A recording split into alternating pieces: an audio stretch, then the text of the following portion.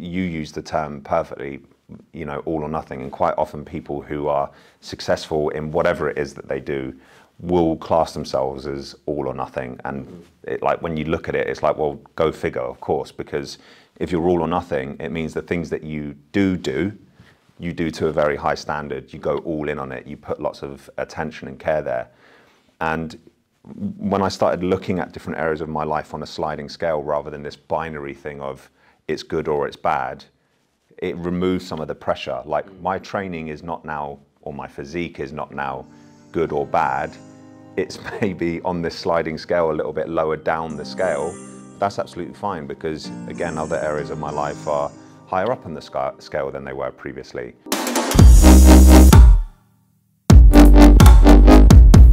So today, we're finally meeting face to face, and it's just a really nice experience, actually. We've worked together for, was it coming up to 6 months in terms of like business mentorship, and the lessons that I've learned throughout this process have been invaluable. And I think as well, something that's super important that loads of people don't really recognize or underestimate is the network and the community of like-minded individuals. So that's something that I think you bring to the table massively with your client list. And I wanted to get on this face-to-face podcast to just talk to you, pick your brain, talk mindset, talk business, and all sorts of things.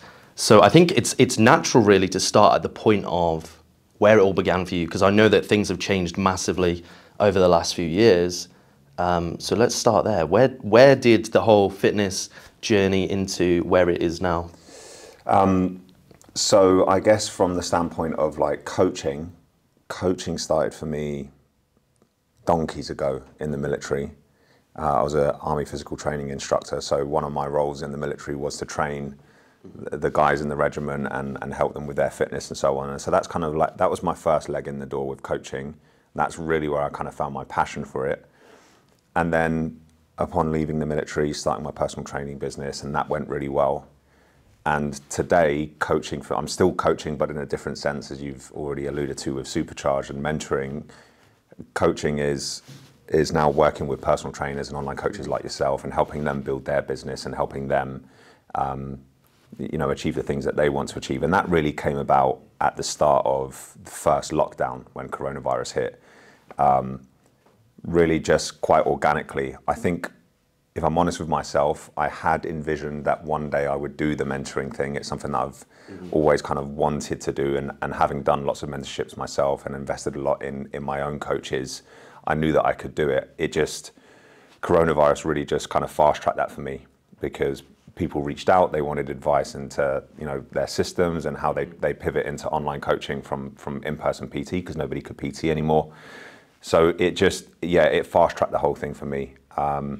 And Supercharged, as you know, and actually you can be testament to this, Dan, Supercharged has changed a lot from when it started and what it was initially to kind of what it is now and where it's going. So it's ever changing. It's definitely not the finished article, but yeah, I am proud of it as it stands. It's really cool. I think the first lockdown was such an interesting experience. Obviously terrible at the same time, but so many people, as you said, it was a perfect example of adapt or die. Because all of a sudden everything changed overnight. People couldn't get into their workplaces, and so many of my friends that were PTs face to face were panicking, and they were like, you know, I've got bills to pay. You know, some of them weren't able to get any of the grants or you know, bonus things that were out at the time.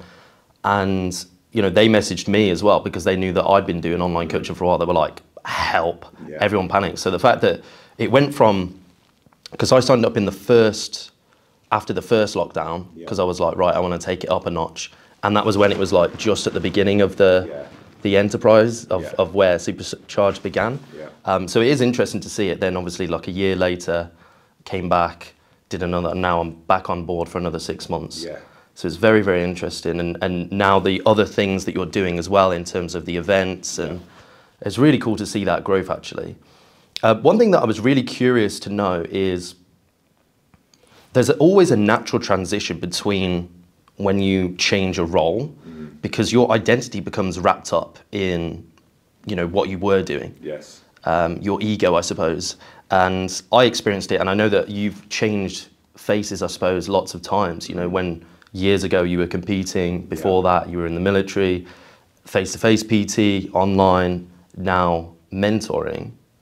How has that kind of affected you as you've gone through? Yeah, you're right. I definitely have changed a lot over the years, and I think you have to, you know, because when you put yourself in a position where you're talking about different things or you're helping different people, you kind of need to embody that, and you do need to change your demeanor, the way that you speak, the way that you present yourself. All of these different things do need to change in line with the new mission, so to speak. And it's actually been one of the things that has been almost like one of my skills or superpowers, if you like, over the years, is being able to adapt and change who I am as a person. Not at the core, like my values and all of those things are still the same, but being able to change, you know, the way that I present myself is something that comes quite natural to me. It does come with its challenges still. You still suffer with things like imposter syndrome, you know, that identity crisis of like, who am I to be doing this? You know, you feel like you don't deserve a seat at the table at times. It's like, how did I get myself into this position, and should I really be here, or am I just blagging it, you know? But one of the things that I'm learning more and more about things like imposter syndrome is that it's typically a good thing, and it's often an indication to the fact that you're probably in a place where you're growing, where you're pushing yourself, you're doing new things. And in fact, if you're not feeling those feelings of quote unquote imposter syndrome, then there's a good chance that you're coasting. So I welcome it now, and I don't mind feeling like a bit of a fraud at times.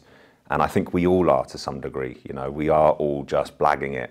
But I think if at the core of that, you're doing your best by the people that you serve, whether that's in your business or your personal life, then you can't go too far wrong. You know, I've got my people's best interests at heart. So I can live with that feeling of imposter syndrome from time to time. I think it's very interesting because I had a conversation on a recent podcast as well. There appears to be like two camps really with this kind of thing. You've got people that the more I spend time with people in business, they're very, very growth orientated. They're very comfortable being uncomfortable. Yeah. Or maybe they're not comfortable, but they're willing to go into those regions, those areas of just sheer uncomfort, fright, you know, imposter syndrome. Where do you think that started? Like, where do you think you suddenly clicked and were like, okay, I recognize now that when I go into those areas, that's when like I ramp up? I think, yeah, it's definitely true. You know, some people have more aptitude for those feelings of discomfort, and ultimately will be the people who make success of things, because there will be tough times. There are going to be times where it doesn't go to plan, and quite often that's the very reason in which people don't try in the first place.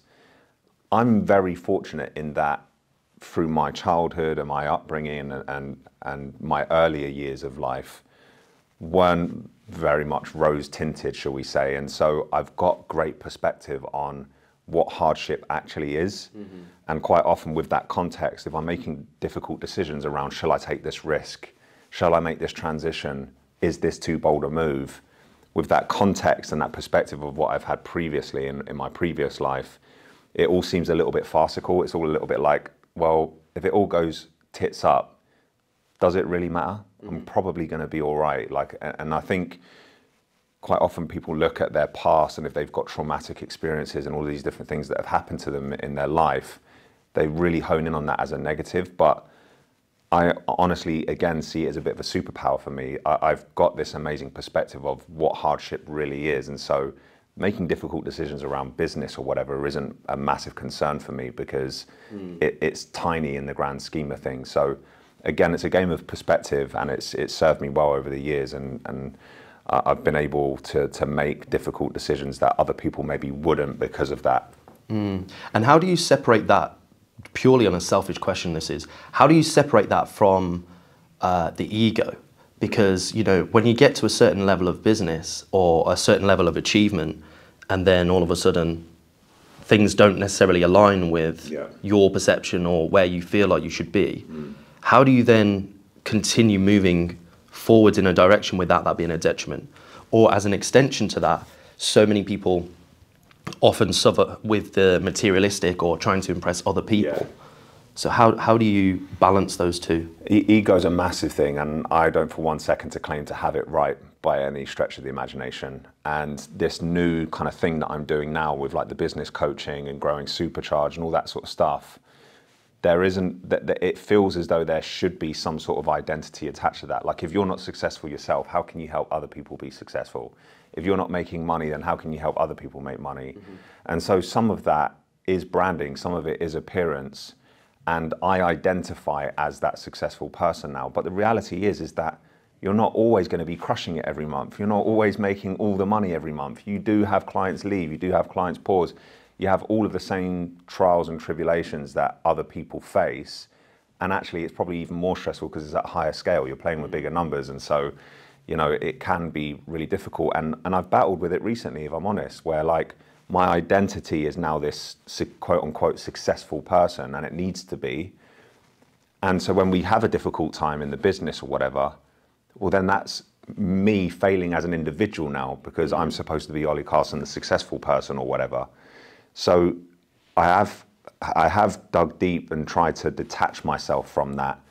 But sometimes you can't, you know, sometimes that is part of who you are. And so ego can serve you if you're consciously aware of it, and if you understand what your ego is and you use it to your advantage. Some people let their ego get in their way, and it becomes, like you say, a detriment to them. So again, I think self-awareness is really important there. Yeah, I definitely think you're right. I had a similar experience at the Arnold's. I went to the Arnold's this weekend. Yeah.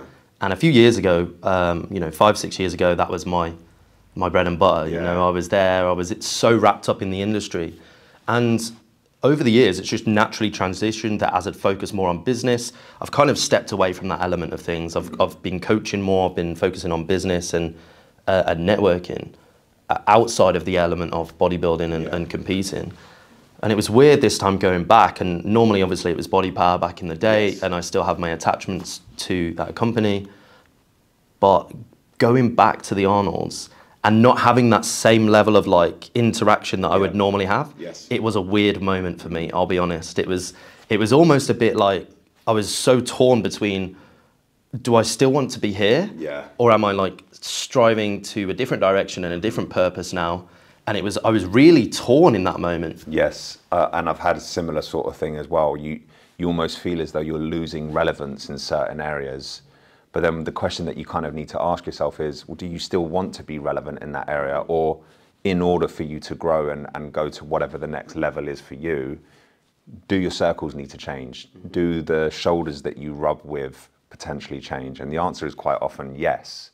Yeah. And so, again, that's a bit of an ego thing of like, hang on, I used to be top bollocks walking around the NEC Birmingham, you know, or whatever. And everyone knew who I was, and people were asking for pictures and all this stuff. Yeah. And you're maybe not that person anymore, but are there other areas of your life that are perhaps on the upward trajectory and improving, like business, like, you know, the impact that you have on your own clients? And that's absolutely fine. So again, that kind of word of self-awareness comes back, and being able to look at things subjectively and go, sure, that's not where it was, but actually I'm improving in other areas that are important to me now. You know, it's fine for your values and your wants and desires to change.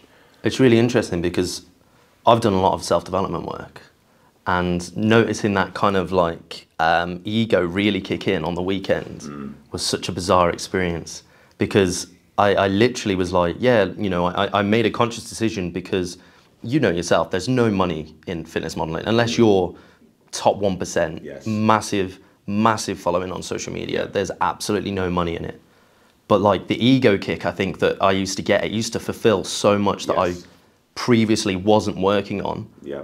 You know, the body, you know, the ego of winning a medal, you know, those sorts of things. And just the, you know what it's like, the ultimate, I think, sacrifice that so many people can't do. Yes. Even that gives you the kind of like, yeah. You know. It puts you on some sort of imaginary pedestal that you create for yourself, where it's like, you know, and it often does, and it's so common to say this, and I don't want to sound like a cliche, but it often does stem from a place of insecurity, whether we admit it or not. 100%. You know, trying to tick those boxes of looking a certain way or being accepted by people based on the way you look. But the reality is like when you come to realize that actually nobody really cares about the way that you look. Everyone's so self-absorbed with their own stuff that they've got going on, and all of those kind of things. You might get that initial compliment or whatever it might be, but beyond that, how does that serve you? It really doesn't, you know. And so you know, similar to you, and I'm not saying this as a jibe at you, but our focuses and attention have shifted quite a lot over the last few years, and perhaps we don't look the best we've ever looked. And sometimes that can be a kicker, but you have to constantly step back and go, but all of these other things are going amazingly, and so let's focus on that. I'm really guilty of being very all or nothing. So my issue is, over the last 6 months, business has been the best it's ever been for me.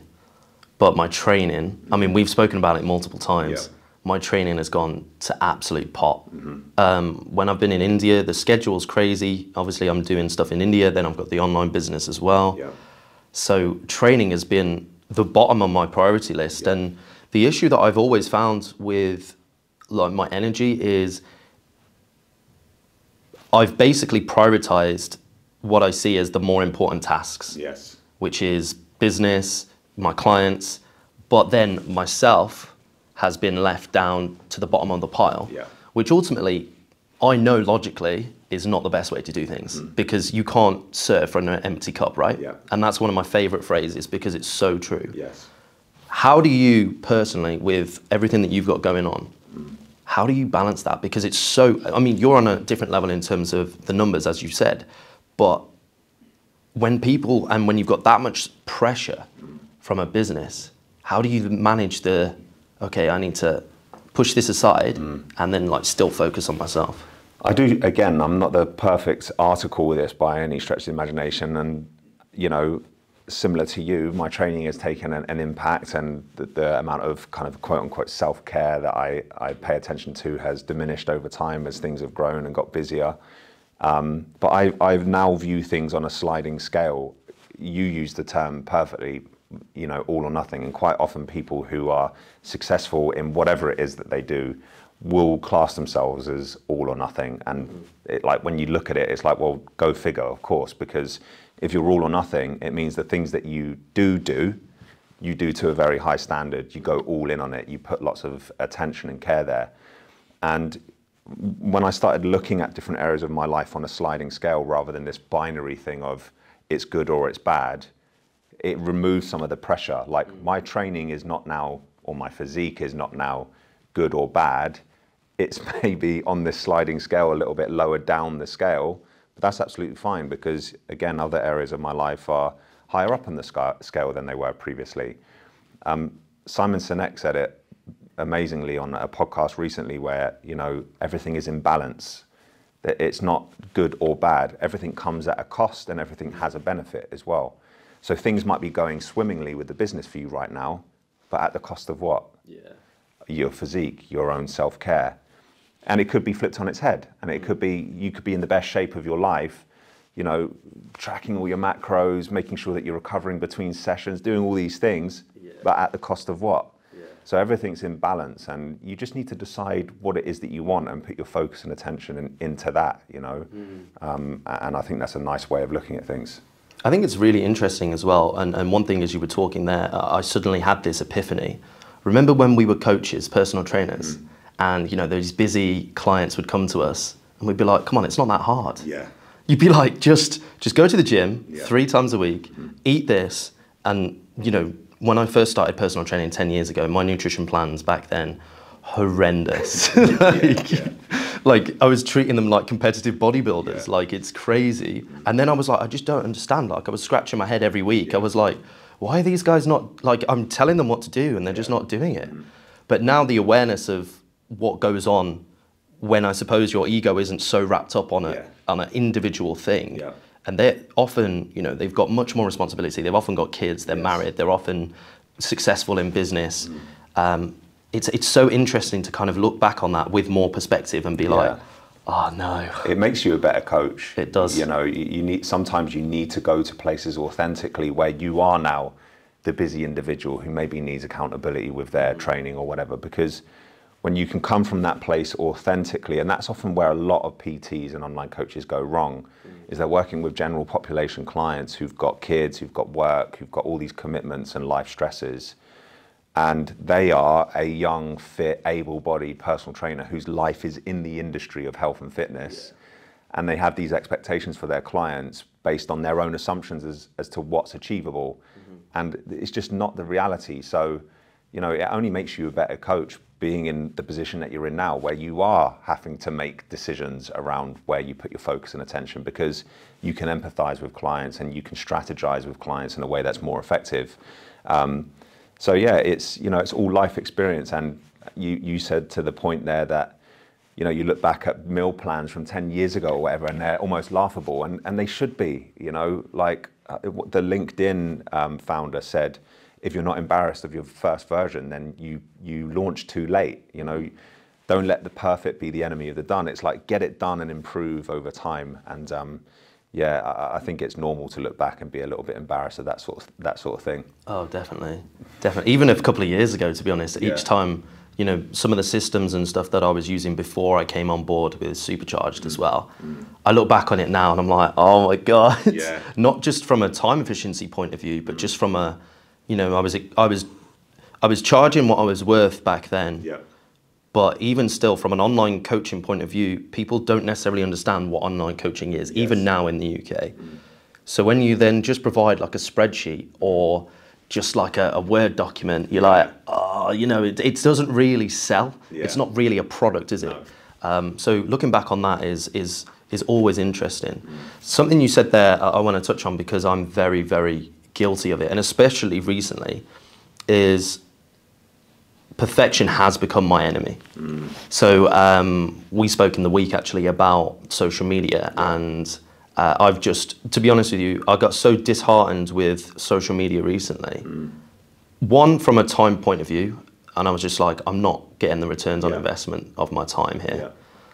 But secondly, really, I've got these mics now.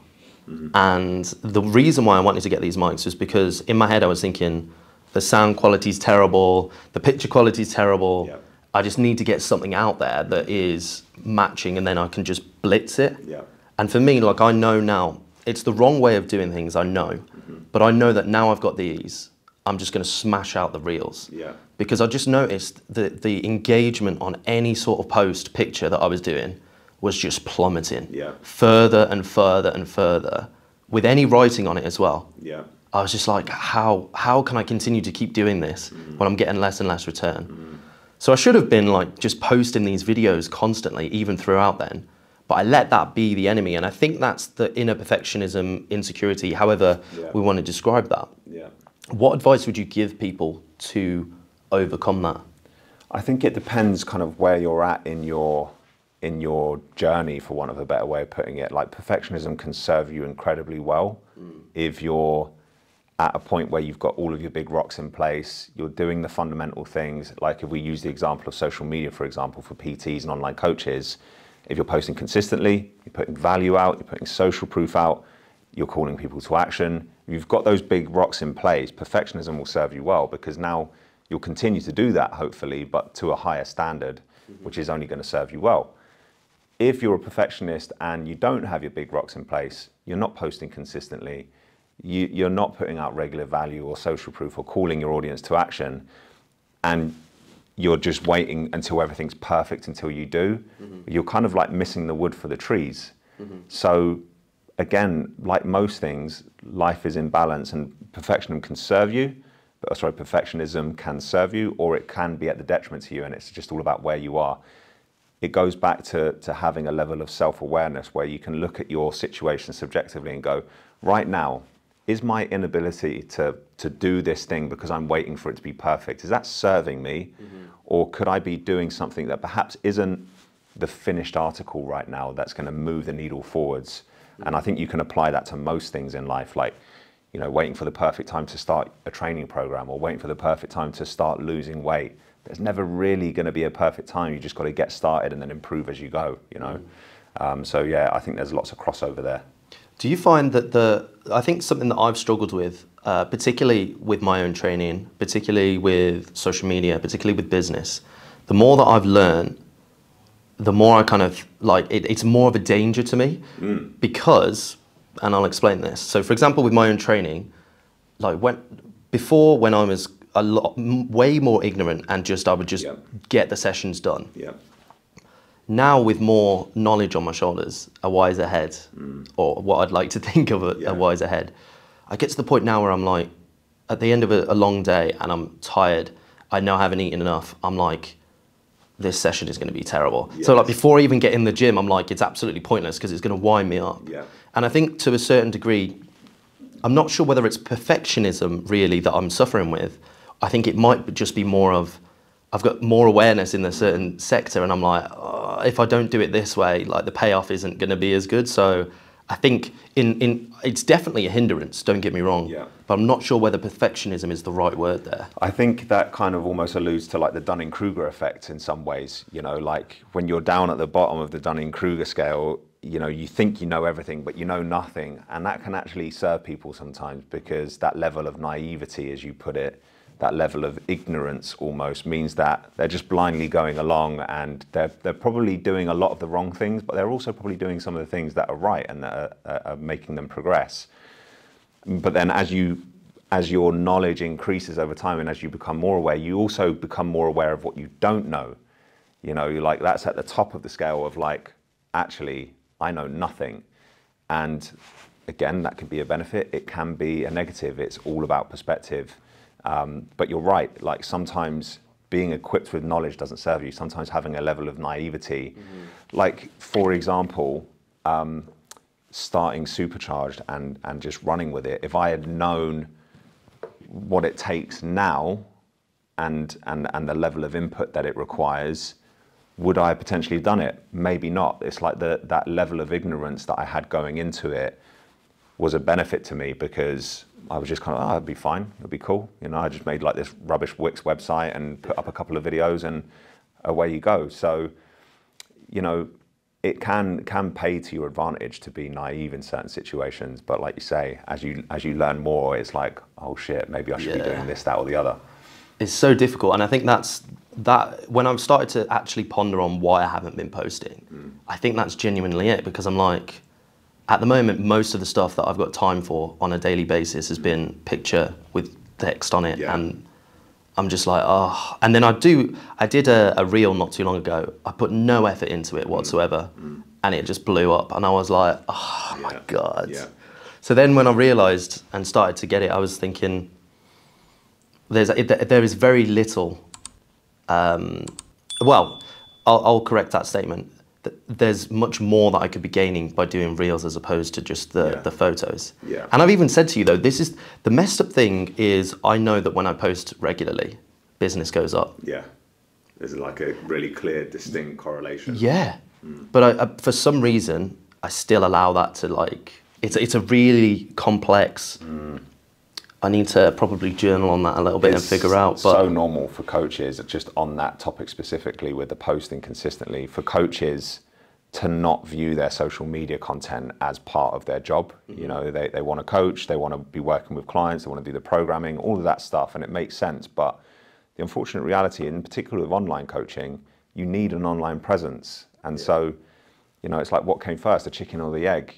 You can't have the clients if you're not doing the marketing, if you're not putting the socials out. So people need to start viewing it as part of their role as a coach, is, you know, providing value and posting content on socials. That needs to be ingrained into people. And what about something that I've, again, probably not struggled with, but I keep thinking as I'm putting out content, I always find myself thinking the trap of millions of people have said this. You know, and like I will put the content out, but I'm like, how can I make this different? But also, like, people are hearing this on a daily basis, and I think again that falls into that Dunning-Kruger effect of, you know, I've said this for years now. I've been saying this for years now, and people who have been following me, like, I think I overanalyze it. I overthink it really. So normal. With the coaches that I speak to, and you've got to think I'm speaking to coaches every single day, they all have this thing of like, I've said that before, or everyone else is saying that. Why, you know, and it becomes something that holds them back from putting it out. And what you've got to remind yourself of is a few things. Number one, the principles of what you're doing aren't changing, you know, and so you're not reinventing the wheel. When you're talking about weight loss, you're probably going to speak about calories, you're probably going to speak about energy expenditure, you're going to speak about these things. And so should we be striving for different ways to present it? Potentially. I honestly think that a lot of the difference just comes from your personality and letting your personality come across, which is a big part of winning on socials, is being your true authentic self. Because at the end of the day, the one thing that makes you unique is you. The one thing that's going to stand you apart from your competition is you. So do let that shine through.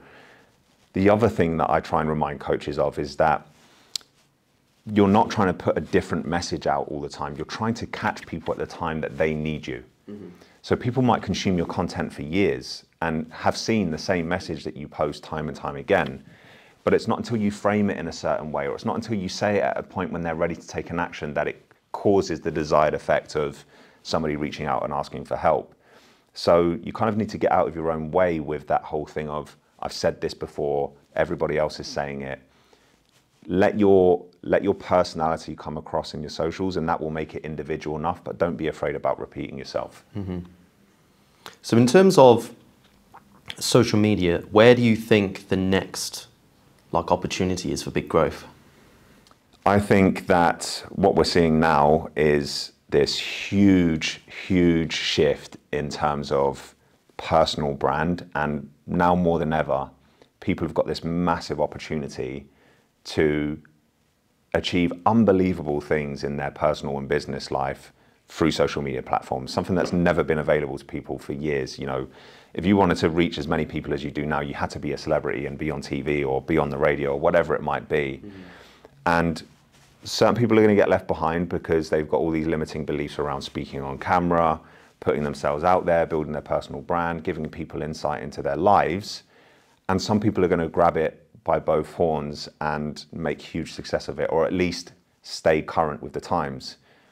At the minute, it's short form video because platforms like Instagram and YouTube Shorts are trying to compete with TikTok, which has, you know, I guess the landmark on that. They have that territory, they've nailed it. That's where most of the eyes are. So I really think that most coaches at the minute should be creating short form video content and sharing it to Instagram, TikTok, Facebook Reels, and YouTube Shorts. That's where the attention is at the minute.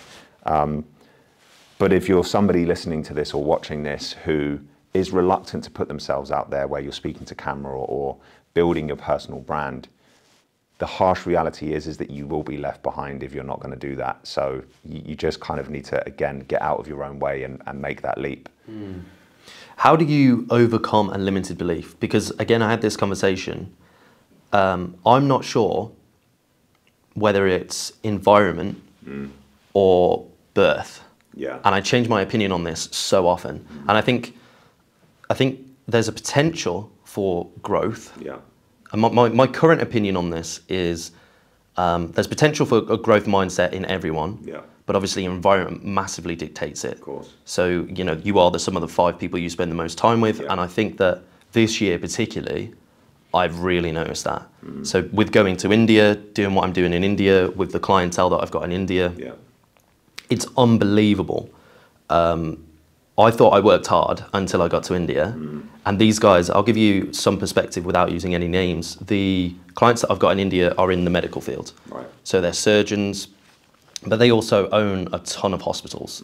They own 125 hospitals in India.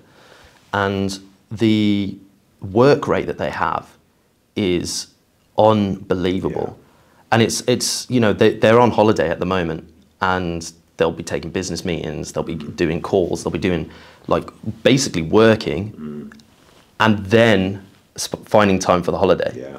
Which for me has just been an amazing experience to be within that, because 90% of my day I'm with those clients. Yeah. So I'm picking their brains constantly. I'm asking them about, you know, how they're doing, what they're doing, how they've got to that point or position in their life. What do you think people can do in order to help them with any limited beliefs? I think the first thing is really understanding what your limiting beliefs are. You know, a lot of coaches have a lot of limiting beliefs, and just individuals in general. The most common ones that we see is nobody will pay that. If I niche, then I'm going to close myself off to the market space, and all these kind of things. So first and foremost, you need to actually be really hyper aware of what beliefs potentially are holding you back. And when you start to realize that, you can then almost unpack, well, where does that come from? Quite often, as you said, it's a combination of nature and nurture. I think some people are born more risk averse than others. I think some people have been brought up in such a way where they've perhaps got poor money mindset because of how they were brought up around money.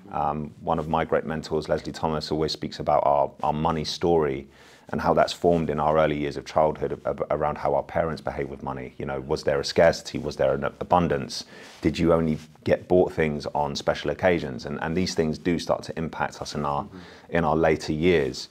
But they can all be rewritten. You know, it starts with awareness, and then it follows on with, you know, the pursuit of change. And that's not just paying lip service to it. It's seeking advice, seeking help, getting a coach, a mentor, listening to podcasts, watching videos, you know, educating yourself. Because we really all do have the ability to achieve incredible things if we get out of our own way. And, you know, you spoke about spending time with these guys, these doctors who have these hospitals. And, you know, even if you're not learning things from them consciously, like about conversations about how they got there and all those kind of things, subconsciously, just you being in that environment where you see it, where you can see their work rate, where you can see how much effort they put in, that is going to rub off on you. So your environment is massively important. And that's one of the things that we pay a lot of attention to in Supercharged, is making sure that you're in a group of people who all want more for themselves, who support one another, who have big goals and aspirations, and it just makes a massive difference to the way that you show up every day. So environment is huge for that. It really, really is. I think the big one at the moment is the impending doom of the recession. Yeah. You know, at the moment, you look anywhere on the news right now, people are talking about it. And similar to lockdown, actually, because everyone was panicking about different things then, of like people not having money because, where I'm going with this, I suppose, is when we are looking at limited beliefs. You mentioned about pay rates and people paying out for different things.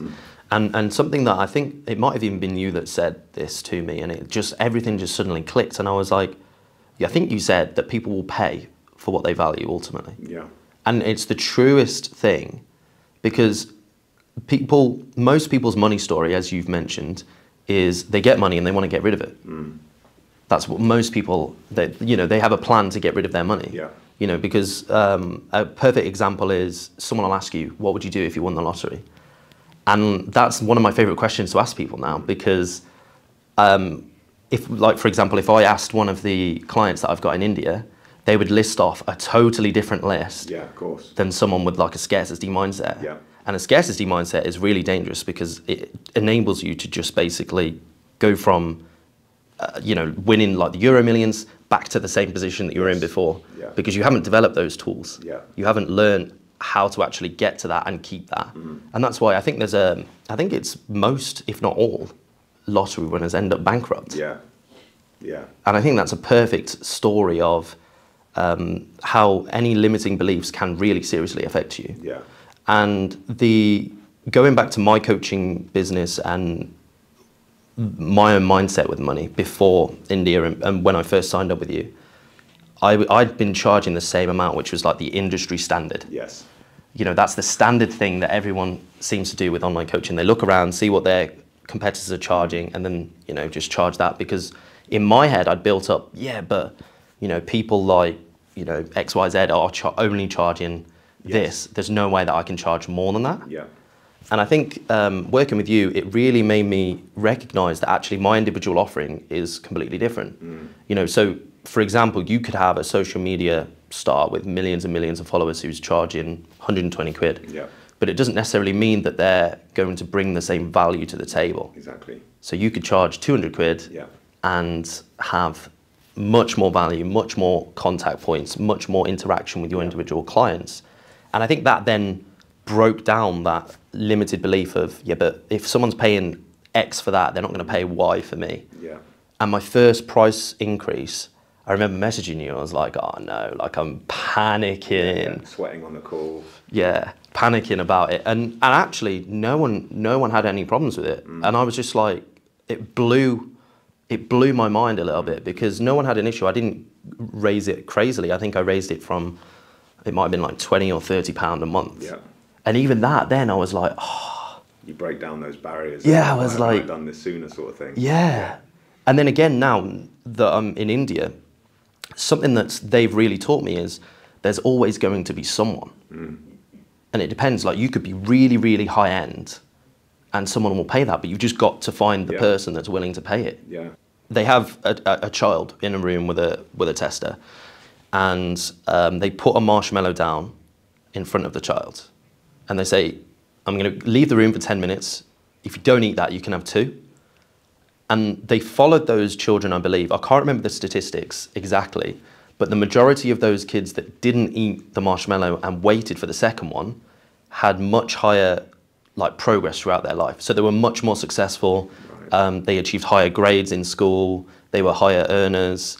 And that blew my mind. Because for a long time, that was something that I really struggled with, was yeah, this is amazing. Yeah. Just a marshmallow straight in. Yeah. So I think that's, how do you develop, where have you been in terms of delaying gratification, and how have you developed that as you've gone through this process? I'm bad at it, to be honest with you. I'm bad at delayed gratification,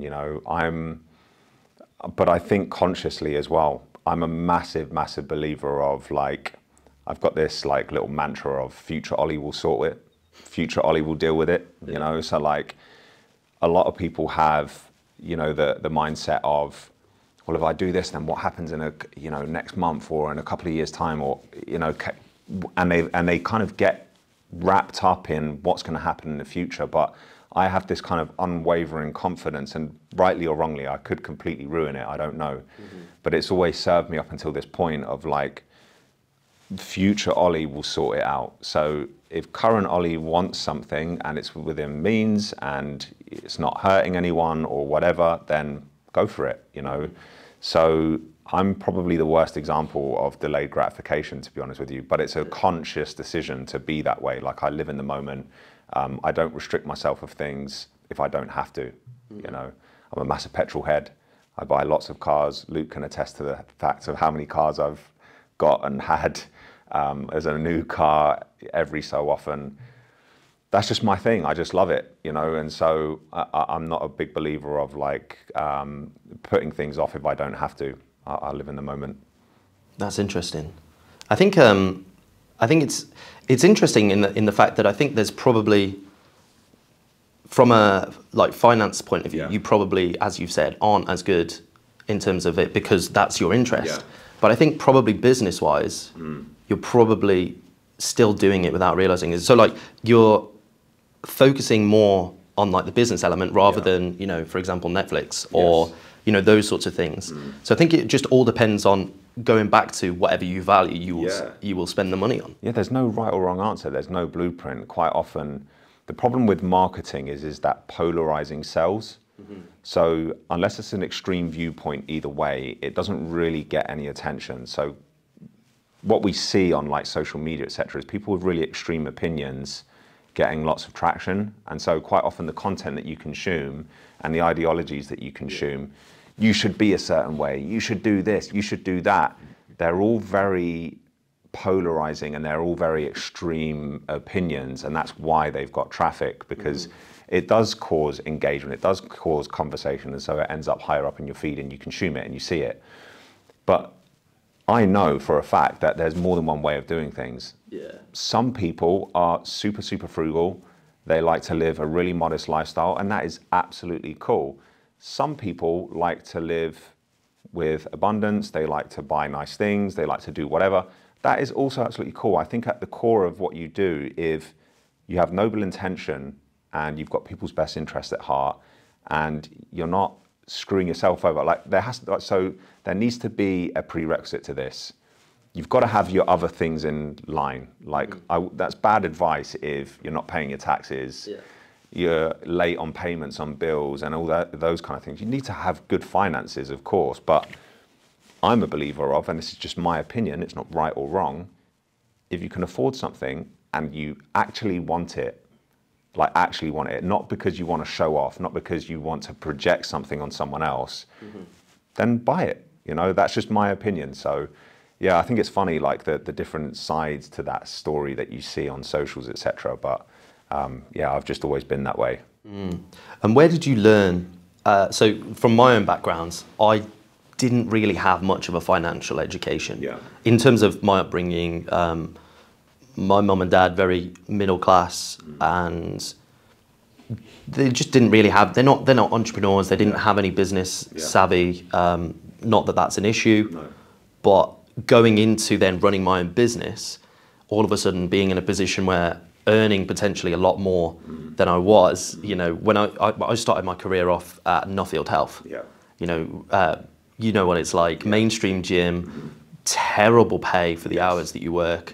And then going to being self-employed all of a sudden was a big jump for me in terms of finances. I was now getting 100% of what my clients were paying. And I got it wrong, very wrong at the start. Where did you first learn about nutrition? When did you learn about your finances and know-how with that? Yeah, similar to you, dude. I made mistakes early on in the PT business. You know, really successful couple of first few years. A little bit slower to begin with, but then like year 2, 3, and so on. Really, really successful as a personal trainer and making more money than I could shake a stick at. But no clue how to manage it. No clue about taxes or VAT or any of that stuff, and so made lots of mistakes. And so a lot of my learning really has come from making mistakes, which is probably how most people learn. And then as I start to progress more and more, and I got coaches and I got mentors, and you start paying interest into different things, you start learning different things. And so I think we're all on this kind of continuum of developing and learning in those areas. And again, I'm by no stretch of the imagination the finished article with it. I still make mistakes today.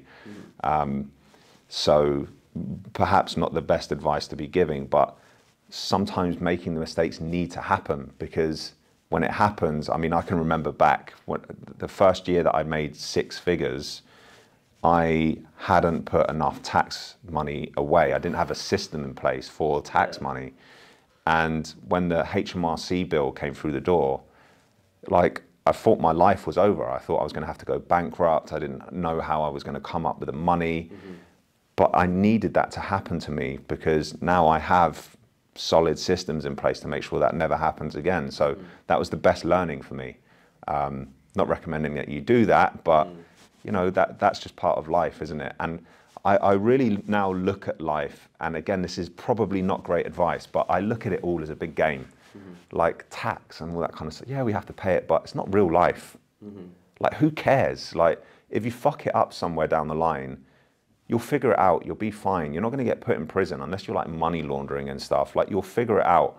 You'll probably make mistakes. You probably won't save enough. You probably will overspend, or that's fine. It's not real life. This is all just like a big game. We're not here for long. Just enjoy it while you can, and do the best that you can with the knowledge you've got. That's it. Yeah, I love that. I think, so really, I think for me, it came from initially people that inspired me. So like when I first got into personal training, I was looking for people that were, I guess, where I wanted to be. And then as things progressed, and you know, I started to take the business side of things more seriously, because as a personal trainer, you're just like, oh, I'll pick up another client. You don't really, or I didn't anyway, focus on the like business as such. Like, I was just constantly like, yeah, I want another client, or I want to be fully booked. So like, that was the aspiration back then. But as I started to kind of recognize and make some mistakes, I was like, oh, there's definitely a better way of doing this. I don't want to be stressing out about like my tax bill at the end of every year. I started to look at guys who were like financial, not advisors, but people that were more savvy in that sector. And I came across a book by Tony Robbins called Unshakable. I don't know if you've not read it, read it. It's great. Really good for investing, and kind of touches on business a little bit. But then that kind of opened up the door to, I actually had no idea that this could actually happen. Yeah. And it opened up my eyes to investments and the power of compounding and all that sort of stuff. And I was just like, I've been told all my life that this is a minefield because my mum, like I said, my mum and dad weren't doing it. Yeah. And my nan and granddad, you know, those investments, it was just all savings accounts. They didn't understand like the power of compounding in the stock market and all that sort of stuff. And I was like, oh my God. And then I started to speak to people, started to get involved in more mentors and just books, like audio books, I'll be honest with you though, because like sitting down and reading about finances is not fun. Yeah. And so I guess my question to you is, where do you see the priority list of learning? Do you think it comes, you know, books as an entry level and then mentors, or do you think people should look straight for a mentor? Yeah, I'm a massive. I'd be a huge hypocrite if I didn't believe in mentorship enough to do it myself. Like I've invested thousands and thousands of pounds over the years in mentorships. I think they're obviously, you know, it would be a smart thing to suggest that you need to be in a financial position where mentorship is affordable for you, because they are expensive because of the value that they provide. So I would never recommend anyone put themselves in a dangerous position financially by investing in mentorships, but they are incredible, you know. Actually, I put my first mentorship on a credit card, which I don't advise anyone to do, but I did do that. It did pay off. But yeah, mentorships are a great way of just essentially fast tracking your results, because you bypass all of the common mistakes that most people make. But as you said there, books, podcasts, they can be incredible resources, and you can learn from some of the best people in the world that can help you with these things.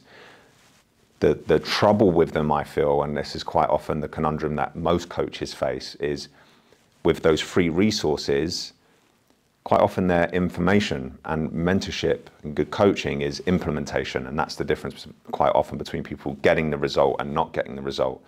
You know, all the information is out there. Whether or not you have the skin in the game just from listening or reading those resources to then go and do the thing that you need to do is the question, you know.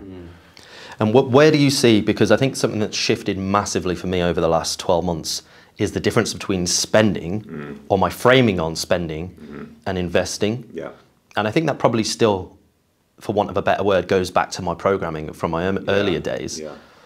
When I start to look at stuff for the business now, I'm like, I've got to really be conscious of, I'm not spending this money.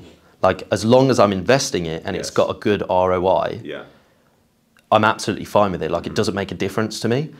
But for a long time, it was something that I really struggled with, because I was like, you know, recently, for example, I've just invested in a new accountant.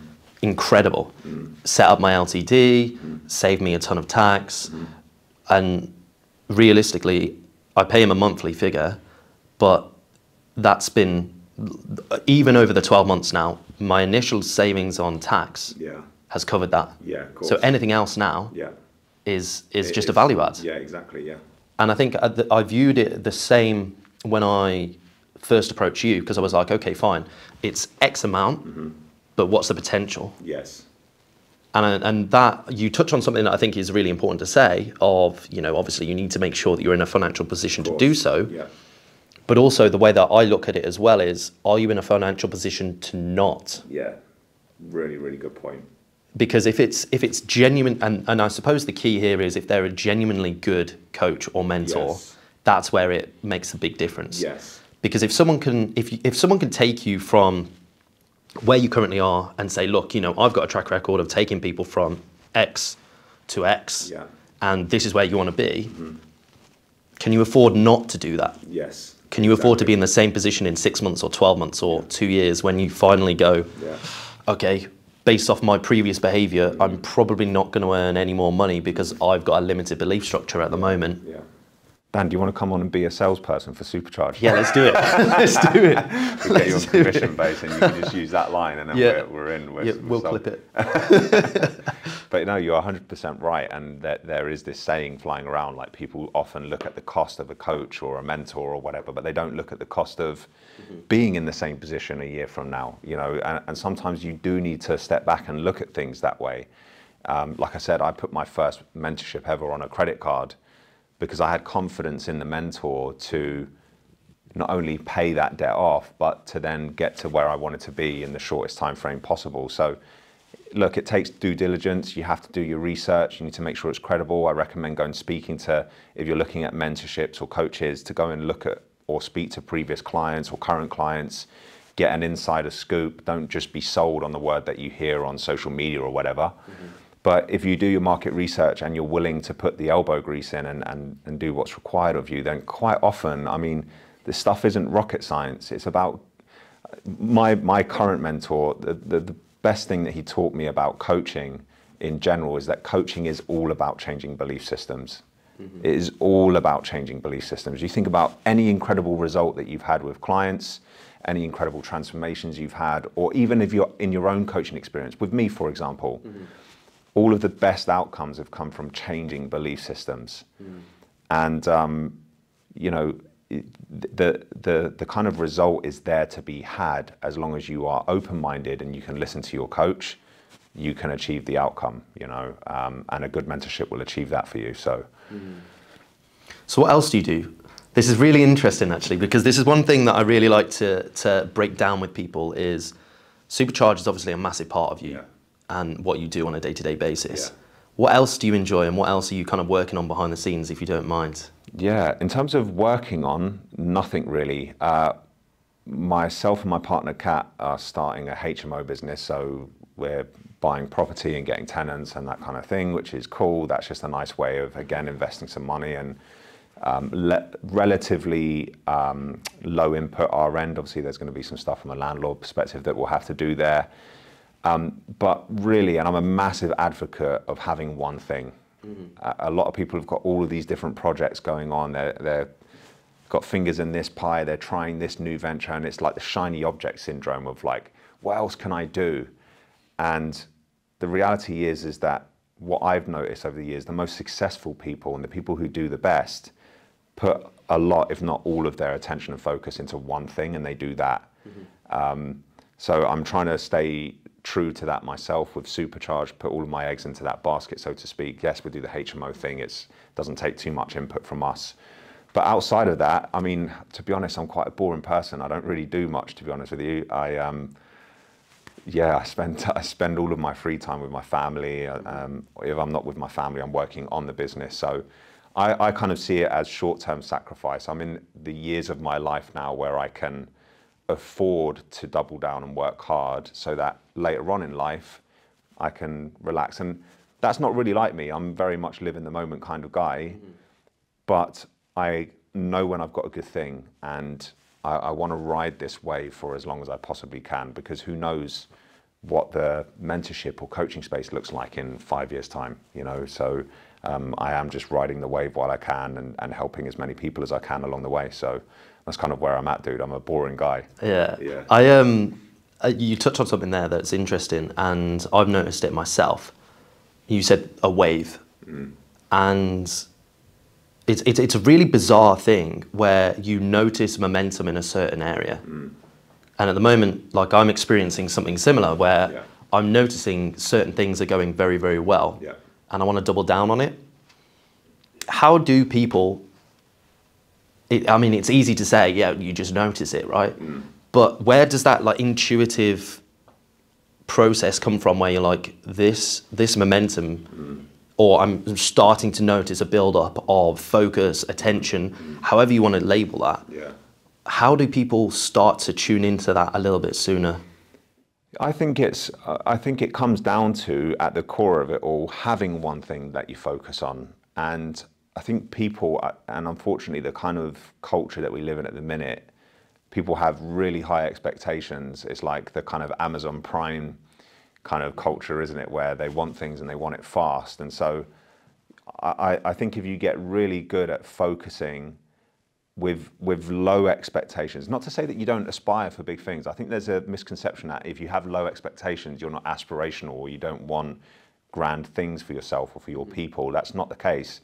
It's about going into something with low expectations. A lot of people get into online coaching thinking they're going to make 10K months in no time at all, because that's what marketing around mentorship is. Oh, you know, make 10K in 90 days or less. And it's just quite often not the case. So if you go into something and you're willing to do the work and you're willing to be consistent over a period of time with low expectations, you will smash it. It's the people that come in with high expectations who quite often don't meet those expectations who are miserable because it's their reality not meeting their expectations. So I think that's a massive one. Have one thing that you want to focus on that you're passionate about that can pay you. Go in with the right expectations and go in with the willingness to commit to it for a prolonged period of time, and you can't do more than that. I think it's something that a lot of people struggle with. I had a conversation with one of my friends the other day who is employed but wants a little bit of a side hustle. And that's become a very trendy thing recently. And I think that with online coaching specifically, I think a lot of people get into it because they see the numbers that some people are turning over. And it becomes a very glamorous sector to kind of be in. And I've said to, you know, there's a few PTs that I know who have been like, I'm going to jump on online. And I'm like, with the greatest of respects, you need to do your time in the trenches. You need to learn the trade because online is difficult.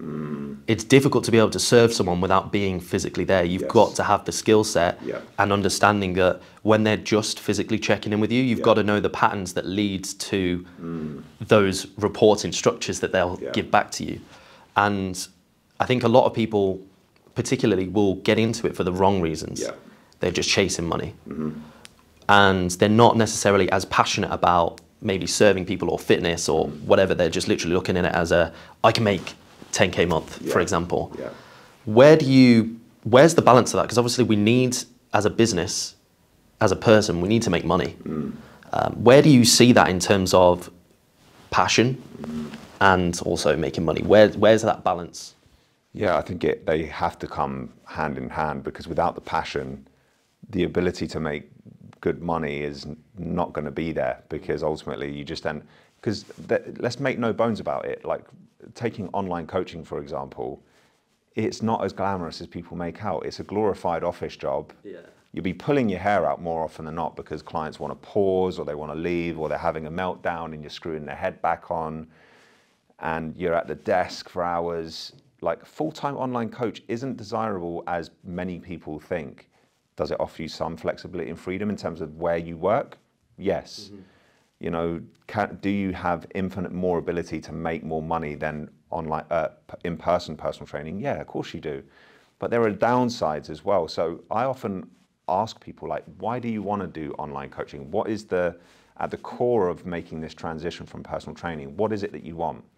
And we need to be really, really clear on that, because when you're clear on it, you can handle the difficult times a little bit more.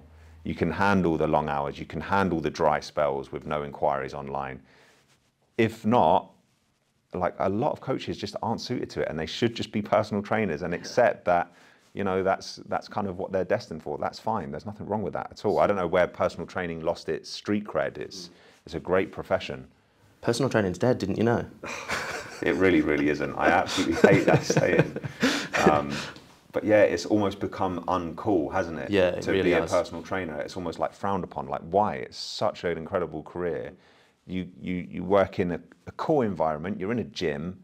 You get to see people that you build a connection and rapport with every single day. You're meeting new people, learning from them, and you're changing people's lives for the better in terms of their health and their fitness. And it's just like, I don't know where it lost its credibility, but people need to get back on board with the idea that PT is a great job. It's much more sociable. I remember when I shifted from PT to purely online, did my first full day at work, at home in the office, and I was like, I've not spoken to anyone all day. Yeah, I know. I was used to speaking to like 100 people or something, like even if it was just like, oh, hi. Yeah. And then literally just sat at my desk. And then I actually realized I had this moment of like clarity where I was like, I started personal training so I wasn't doing this. Yeah. What has happened? I'm now sat at a desk all day. Circle. Yeah. And this is where it comes back to being really clear on, why do you want to do it? If somebody comes to me and they say, I just want to make more money, then yeah, online coaching is probably the way to go.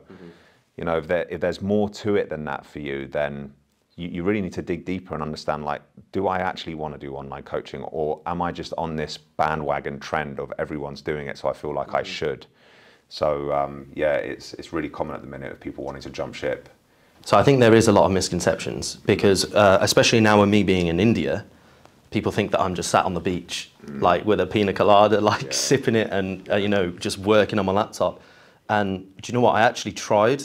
Can't see my laptop. No. It's like the worst thing to ever do. You cannot work outdoors. No, I tried it as well. Actually, I went on holiday recently to Dubai. It was like a working trip, and I tried to take one of my group calls on the laptop on the sun lounger, and the laptop was 100 degrees. Yeah.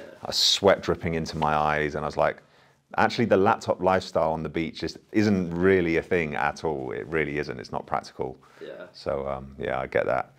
That was, I think, the 4-hour work week. Put that in my head a little bit too much, because I literally was like, oh, wicked, I can do that. And then when I actually tried it, and the reality, as you said, like I couldn't touch my laptop because it was so hot. And then it was telling me I needed to get, like, cool it down, and couldn't see. So it's not great.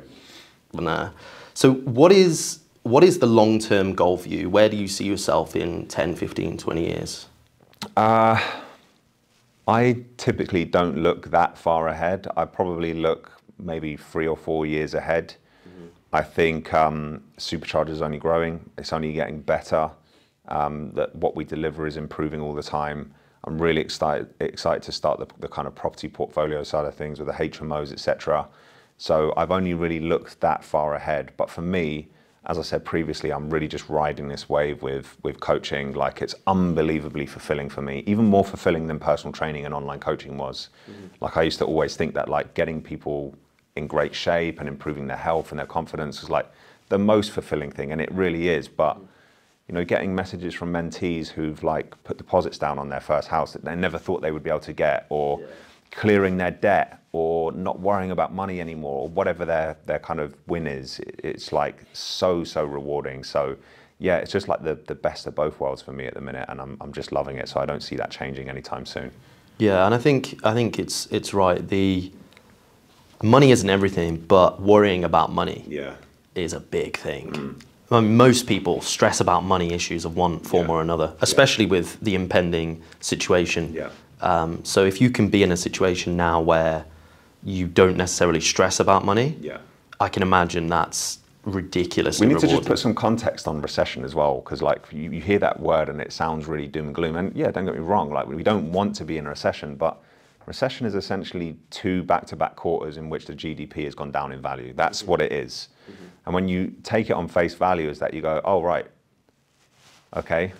So the GDP has gone down in value for 2 consecutive quarters, and that does impact our day-to-day living, but it's not as doom and gloom for coaches as they think it is. What you have to remember as a coach, as a personal trainer, is that what you offer is a luxury item in and of itself.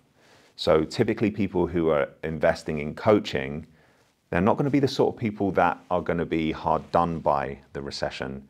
You know, if you're in a position where you're thinking about coaching in the first place, you're probably not the sort of person who is worried about cost of living going up. So it doesn't affect you, or it may affect you in some ways, but you're going to be fine, is the point I would make there. And I think the biggest thing that I've learned over the years is most successful people make the most amount of money in a recession. Yeah, of course. And that as well completely changed and emphasized, actually, it isn't all doom and gloom. No. But, you know, you are right. I think a lot of people will be thinking, you know, oh no, people don't have that money now, situations are changing. And also, we had a conversation not too long ago, I mean, I don't mind talking about it, where one of my clients had a bit of a head moment where they were all like, oh, I don't know what's going on, and they panicked. And I think running a business, you have to be very good at establishing boundaries, and you know, these are the things that you signed up for X amount. And you know, having that conversation and you know, obviously leading with care and trying to best serve the client is paramount there. But having that ability to be able to do that and go through that as well. Again, it's just a testament to the whole mentor and mentee relationship, because I think if I had not have had you in that moment, I would have gone, well, yeah, actually, you know, you back down, the situation has changed for a lot of people, and I've started to rationalize in my head, oh God, yeah, no, actually, a lot of people might not be in that position now. When it comes to people pausing and cancelling and things of that nature, quite often the way that I like to think of it is like, is them leaving you right now serving them? Are you doing them a disservice by them, you know, having a funny five or a wobble or whatever and wanting to leave? Are you doing them a disservice by letting them walk away? And quite often you are. Quite often in these times they need your support more than ever. And so, you know, it actually pays in both of your favors to dig your heels in and say, we made a commitment to one another. You made a commitment to me, I made a commitment to you. We're going to see this through. You're going to get over the other end and you're going to be in a better place for it. And so you do need to be a little bit robust in those situations sometimes, and you did it perfectly and came out the other side, so that's cool. Yeah, it was an interesting experience because, again, it was historically, I think I've just always let people just, like, when they've said they cancelled, I mean, like, okay, cool, like, I respect that, that's fine. But this was kind of the first experience, and then it was funny because the following 2-3 weeks, I had a few examples where it was almost exactly the same situation. And then again, just dealt with it in the same way. And then I just thought, how many people have I potentially not served properly in the past? And almost being like a bit of a yes man, like, oh yeah, okay, fine. You've got to think why your clients come to you in the first place. You know, they come to you ultimately because they don't have the intrinsic ability to do it for themselves. They need someone to help them, they need someone to support them, someone to hold them to a higher standard than they currently hold themselves.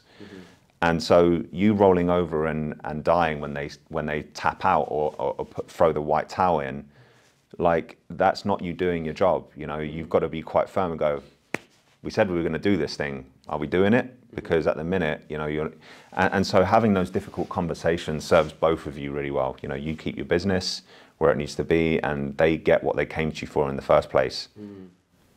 Yeah, I think it's in fitness. It's almost easier, I think, because I've been doing that for years.